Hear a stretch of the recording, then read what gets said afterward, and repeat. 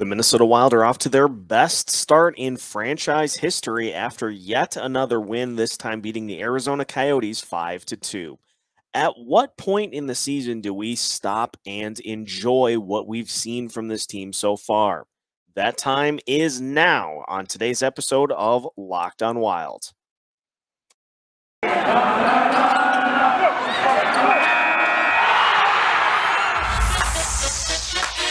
You're Locked on Wild, your daily podcast on the Minnesota Wild, part of the Locked On Podcast Network, your team every day.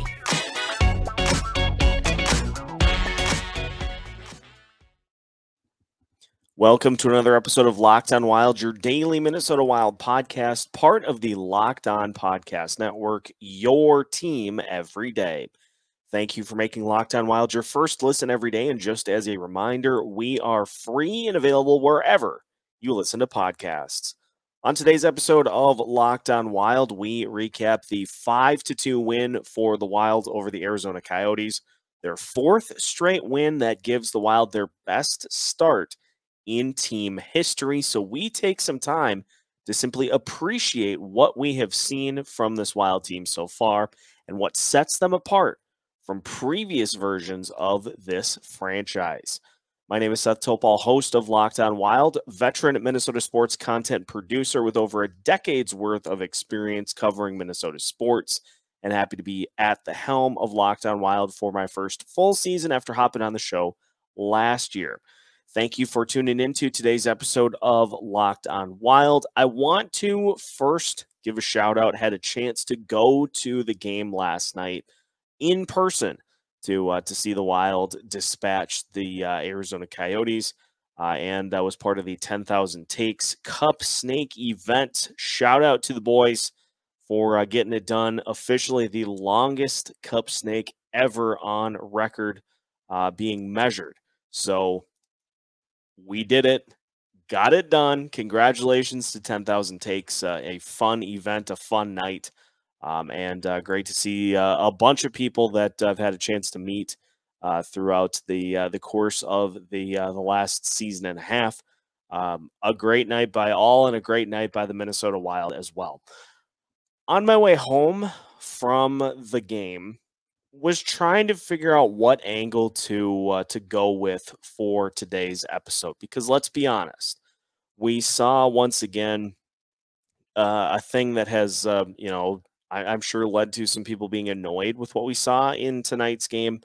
The Wild getting off to a little bit of a slow start. Arizona coming in after a win in their previous game, so they were rolling on all cylinders, and they came in and they were able to evenly skate with the Wild throughout the start of the game. But that turned pretty quickly as the Wild were able to quickly rattle off 3 goals in the second period, en route to that 5-2 win. And so, I was thinking to myself, I could go the route of being upset and being critical with the start to the game, and that, again, we got to try to figure out a way to not do that as many times as this team has done it. But then when listening to Minnesota Wild Fan Line, Pat Micheletti and Brandon Molesky, listening to them break down the game, the thought entered my head as it was mentioned that with 31 points in their first 22 games, Minnesota Wild are off to their best start in team history.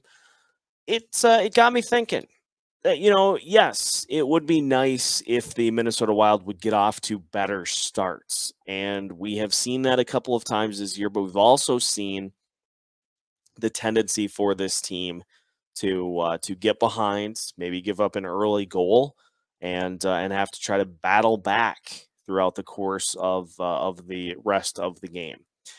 And while that used to be a staple of the Jacques Lemaire, the Mike Yeo, the Bruce Boudreau-led Minnesota Wild teams that weren't super offensively inclined and had to hope for that early lead so that they could then play their style to try to finish off the game and add goals when the time was right.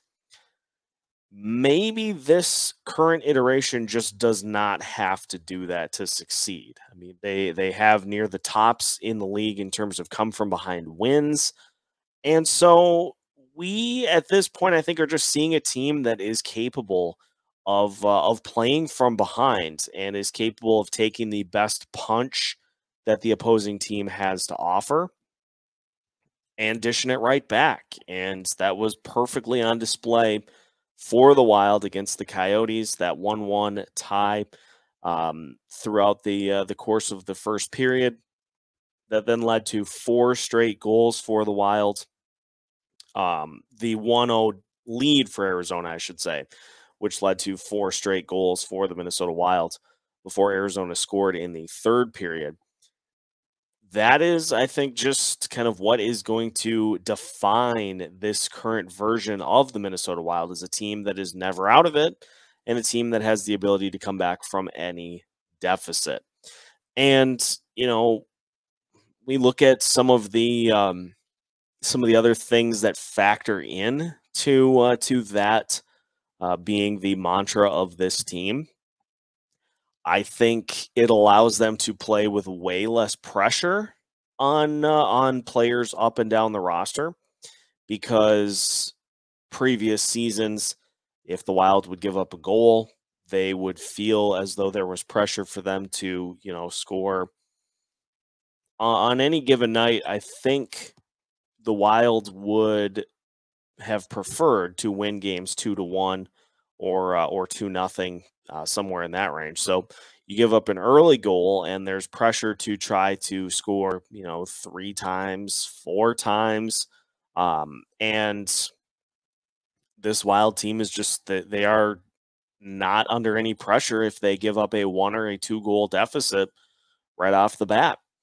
And so it gets to where we're flipping between finding things to analyze and be critical of this team's current performance as to now trying to identify the things that this team does incredibly well. And we'll go through these the rest of the episode as well, but I think we're seeing a team that has identified the areas that it struggles with and identified parts of the lineup where they may not be the strongest with people out. Obviously, there are players that you'd like to have in the lineup that are not playing at this moment, but this team just up and down is bought in, and they're able to overcome really any adversity to be able to tie,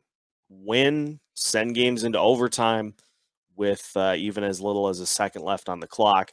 I think it is no accident that this team is off to the best start in franchise history, because I think the product on the ice is really playing a style of hockey that is conducive to a lot of wins, especially with some of the other factors that are going on.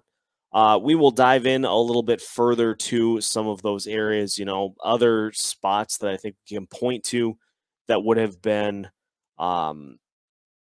big problem spots with previous seasons of Minnesota Wild hockey. We'll take a look at how the Wild have overcome that next here on Locked On Wild. Got beard? Get primal. You heard me right. Got beard? Get primal. If you or someone you care about has a beard, it needs to get primal. Maybe you're the guy who has never considered the benefits of treating your beard with product. Primal Origin oils will stop the itch and make your beard look healthy and groomed. Their goal is to help others look good and live healthier lives through the use of natural oils. The products are free from harmful synthetic ingredients and with low impact on the planet. Primal Origin makes balms, oils, and whipped butter that are renowned as the best feel in beard products available. This is due to the exotic carrier blend with oils like raspberry seed, rosehip, and chia seed oil. All products are fair trade certified and handcrafted in the United States. So head to primaloriginoils.com and learn more about their full line of beard care products. Use the code LOCKEDON for a 20% discount at checkout. The combo kits make a great holiday gift, And if you're shopping for yourself, you will be glad you did. Not only are the products and dedication to quality top notch, the company was founded for a noble cause. The founder, Stephen's mother, was injured in a car accident, and the company was started to pay for her treatment and recovery. We know that every company claims to have the best, but Primal Origin Oils challenges you to compare their ingredients and feel in beard to other companies you've used. They promise you will see and feel the difference. Remember, the code LOCKEDON gets you 20% off at primaloriginoils.com. You can use the promo code LOCKEDON at checkout for 20% off at primaloriginoils.com. This holiday season, grab the protein bar that tastes like a candy bar, or even better than a candy bar. That is, of course, Built Bar, filled with so many holiday goodies, rich with decadent flavor, covered in chocolate, but amazingly low in calories, sugar, net carbs, and fat, and high in protein. You get the best of both worlds with delicious and healthy Built Bars. There are so many flavors to choose from, you'll have a hard time picking which to go with. Will you have raspberry or mint brownie, cherry or double chocolate, cookies and cream, or peanut butter brownie? Built Bar gives you that extra fuel you need to bust down those mall doors and battle all of the holiday shoppers. Or if you're just standing in endless shopping lines, Built Bar can give you that extra something to keep you going. So throw one in your pocket or purse. You never know when you're going to need it. Are you friends with Santa? Well, tell Santa to throw a few Built Bars in those stockings. With so many flavors, they'd make anyone's Christmas morning a happy one. You want to cozy up with something warm? Here's a holiday tip. Dip your Built Bar into piping hot cup of coffee. Let it melt and give a little bit of your beverage to that Built Bar flavor. Plus, you'll have a nice melty Built Bar to go with it. Be sure to have a couple napkins on hand, though, to clean up the potential mess. So head to BuiltBar.com, use the promo code LOCKED15, and you'll get 15% off of your order. Again, use the promo code LOCKED15 for 15% off at Built.com. Continuing today's episode of Locked On Wild. And again, thank you for making Locked On Wild your first listen every day. Just as a reminder, Locked On Wild is free and available wherever you listen to podcasts. So let's dive a little further into this notion of the Minnesota Wild off to the best start in team history. Well, how can that be, considering that, for instance, the power play is just continuing to not lead to additional goals for the Minnesota Wilds? It's a valid point because, let's be honest, after a hot start to the power play, the Wild's numbers have continued to drop, to where they now, I think, are somewhere around 25th in the league in terms of power play goals. Now, against the Arizona Coyotes, there were a couple of opportunities for the Wilds to come away with power play goals. And as we look at the team stats in this one, the Wild 0 for 4 on the power play. So power play numbers continuing to drop. But I think one of the byproducts that we've seen from this Minnesota Wild team that has led to the power play not being a huge issue that we've talked about more extensively is the fact that they've been so good in 5-on-5 and 6-on-5 empty net situations. The Wild have, in games that they've needed to, been able to go to that extra attacker and pull the goalie and get 1 or 2 goals to get back in, or tie games that in which they were trailing by 1 or multiple goals heading into the third period. As mentioned, the 5-on-5 numbers for this Wild team are really good as well. And so, they're winning those extra strength, those even strength battles to where they don't really need to go to an additional attacker to sustain offense or to get offensive chances and to get goals on the scoreboard. They're doing enough of that in 5-on-5 as it is. So, yes, that's something that the Wild will need to have be better as the season wears on. But honestly, best start to a season in Minnesota Wild history, because their 5-on-5 has been so dominant that it's able to offset some of those leaky power play numbers. On the flip side, the penalty kill for the Minnesota Wilds, not great to start the year, but it has really come on strong over the last several games. Arizona was 0 for 2 on the power play in the game here against the Wild. And I think what has led to the Wild being so much better on the penalty kill is another byproduct of being off to the best start in team history and having everybody on the roster fully buy in to what this team is selling.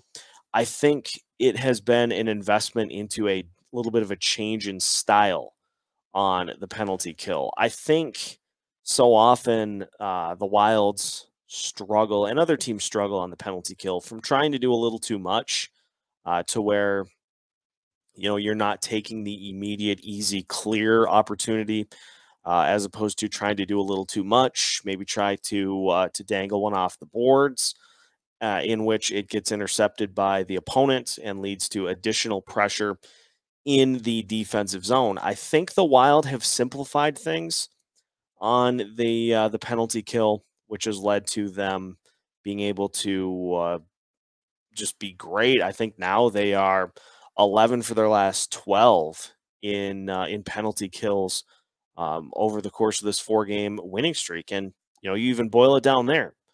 12 power play opportunities for opponents in 4 games. So the Wild are taking on average like 6 penalty minutes a game.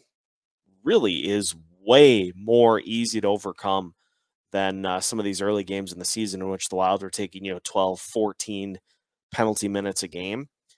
Those numbers have come down, and as a result, the penalty kill has been more crisp, and the penalty kill has not been relied upon nearly as much, which has led to some easier opportunities for the Wild to keep the opponent out of the net. So special teams for this Wild bunch have been trending in the right direction. Penalty kill has for sure. Power play, like we said, not a huge deal for this team as of now because the even strength numbers have been just so absurdly good. We will finish today's episode by just looking at some examples of how players have bought in to what this team is doing as we continue to dive into the reasons that the Wild are off to the best start in franchise history. More to come on today's episode of Locked on Wild after this. BetOnline.ag has you covered all season with more props, odds, and lines than ever before as the football season continues to march to the playoffs. BetOnline.ag remains your number one spot for all the sports action this season. So head over to their new updated desktop or mobile website to sign up today and receive your 50% welcome bonus on your first deposit. Make sure to use the promo code LOCKEDON to receive that welcome bonus. From basketball, football, the NHL, boxing, and UFC, right to your favorite Vegas casino games, don't wait to take advantage of all the amazing offers available for the 2021 season. BetOnline.ag is the fastest and easiest way to bet on all of your favorite sports. BetOnline.ag, where the game starts. Final segment of today's episode of Locked on Wild. And again, thank you for making Locked on Wild your first listen every day. Some other interesting things to pull away from the Wild's win against Arizona was obviously a little bit of a dicey situation before the game even started, as Freddie Gaudreau was placed in the COVID protocol, which led to the Wild being a man short. But again, not a coincidence that the Wild are off to the best start in team history because everybody has bought into what Dean Evison and Bill Guerin are selling, to the point that you have a defenseman in Calen Addison who steps up and plays some forward minutes for this Wild team to try to help out and to try to make it so that they didn't have to have players play, too much out of position. I mean, you look at the numbers. Addison played 13 minutes, 46 seconds with the Wild. He had 5 hits. So, yes, Addison was a little out of position and maybe playing in a spot he wasn't super comfortable. But because he's bought in, just like everybody else has, into what this Wild team is doing this year, he just did what he does out on the ice as a defenseman, as a forward, and he was just throwing his body around and trying to physically frustrate members of the Coyotes, and he came away with 5 hits on the night. And he just the ultimate, like, I'm gonna take one for the team, and I'm going to do what needs to be done in order to come away with the win. We saw other examples too on the what ended up being credited as a Kirill Kaprizov goal, which Ryan Hartman was in front of the net and potentially deflected it. You've got Kaprizov and Hartman pointing at each other. They didn't care who scored. The fact that the goal was scored was the important thing to both players, because it allowed the Wild to further their lead and to contribute to the overall win. Dean Evison has said it multiple times throughout post games and throughout leading up to games, basically throughout the entire season, is that they've got a bunch of guys on the ice that are concerned about doing what they need to do to help the team win, as opposed to putting up those individual stats that I think we get so wrapped up in throughout the course of the season. Jordan Greenway is another perfect example of buying into what this team is selling. He hasn't really produced from a stats perspective so far this season, and has rightfully so been criticized by those with the ability to do so, for really not stepping up and contributing to the wins. And so what does Dean Evison do? He puts the Foligno, Eriksson and Greenway line back together, and things just start to click because those guys have great chemistry, and Greenway starts to, be more physical and just starts to impose his will on opponents. And he has the 3-point night tonight with the goal and a couple of assists as well. Greenway was a healthy scratch when he first came back after injury. Didn't say a thing, was fine with it, ended up working his way back into the lineup, and now the big thing for him is, can he build off of the performance against Arizona? Can he stack some of those good games together? At the end of the day, if he is making plays that contribute to the overall win for this team, that's what he's going to be all about. And, just a perfect example of another different guy stepping up and helping contribute to a win this season. I mean, look at who scored the goals in this game tonight. Joel Eriksson, his 9th. Kirill Kaprizov, his 7th. Jordan Greenway, his 1st. Jonas Brodin, his 3rd. Marcus Foligno, his 9th. On a previous iteration of this Minnesota Wild team, I don't think you get the diversity of scoring, but I also don't think that previous teams would have been able to weather their top guys not being the ones scoring. This Wild team not only has fully bought in, but this Wild team has a level of depth that has elevated the play of everybody for the most part on the NHL roster, because the Wild are in positions where if players don't play particularly well, they can go grab somebody from Iowa to step in and fill a spot, and they're going to give you everything that they have to try to stay up here, as opposed to just being a temporary replacement for an injury or just inconsistent performance. That is another wrinkle to this mix. And so you take all of these things, offsetting the special teams being better on the penalty kill and the power play starting to trend in the wrong direction, offsetting that by just dominating in 5-on-5, having guys up and down the lineup that are ready to step in and take over games, having players that are ready to step in and play out of position, out of necessity to help the team come away with the win. It all leads to the fact that this Wild team is fully bought into what's going on, and they are ready to do what needs to be done in order to help this team achieve its ultimate goal, which, and this is a little bit of a hot take, but after what I've seen, I need to correct my attitude about this team heading into this season. We all thought that they were going to take a little bit of a step back after the losses in the offseason in terms of free agents and trade.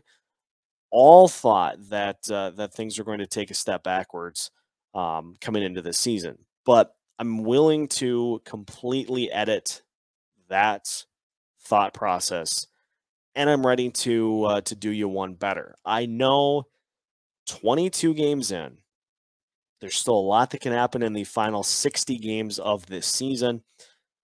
That being said, this is a Minnesota Wild team that is going to go, that is currently on a run, that is going to go on a run, and is going to make a statement in these Stanley Cup playoffs. I don't know what that statement will be, but a statement will be made by this Wild team because this is maybe the most invested and bought-in team that we have seen in years. Getting the most out of this roster is Dean Evason. Bill Guerin has made the moves that have put this team in a position to succeed. And everyone from GM to coach to players, all the way down to the fourth line who has excelled all season, the third line D pairing who has excelled so far this season. Everyone up and down the roster has fully bought into what this team is doing. And so I tell you, after watching this team play on a night in which they beat the Arizona Coyotes by a score of 5-2, we are in the midst of seeing something special happen this season. And it has nothing to do with the flow of this game. It was just another ho-hum game in the course of a Minnesota Wild season, but it is the cherry on top of the best start for the Minnesota Wild in their franchise's history. And so we need to take note of that, and we need to appreciate what we're seeing from the Minnesota Wild as it continues to unfold, because I'm taking a look out, looking into the future, and I see this team making a deep run that we are going to really enjoy. So I'm telling you, folks, to close today's episode, enjoy what you've seen from the Wild so far. Get on board. There's plenty of room here for you to hop on and enjoy. We will take you on a journey, and it is going to be a fun-filled journey that this team is embarking on. But as I said, it's going to be a very successful one, and so you'll want to be here to see it unfold because it's going to be good. And that's where I'm going to leave it. Didn't really have anything that I wanted to go in depth on for today's episode, but I just wanted to hammer home the point that this Minnesota Wild team has got something special this year. So enjoy it. Thank you for tuning into today's episode of Locked On Wild. Now that your first listen of the day is done, make sure to head over to Locked On Bets to get the lowdown on all of your favorite NHL teams so that you can maximize your bet return. The Locked On Bets podcast is available wherever you listen to podcasts, just like Locked On Wild. We're available wherever you listen to podcasts, as well as on social media, Facebook, Twitter, Instagram, and YouTube. Make sure to follow us on all 4 of those platforms. We have all new content coming for you throughout the course of the week to keep you as up to date as possible on your favorite team, the Minnesota Wild. And if a puck drops in the state of hockey, Locked On Wild has you covered with new episodes every Monday through Friday as part of the Locked On Podcast Network.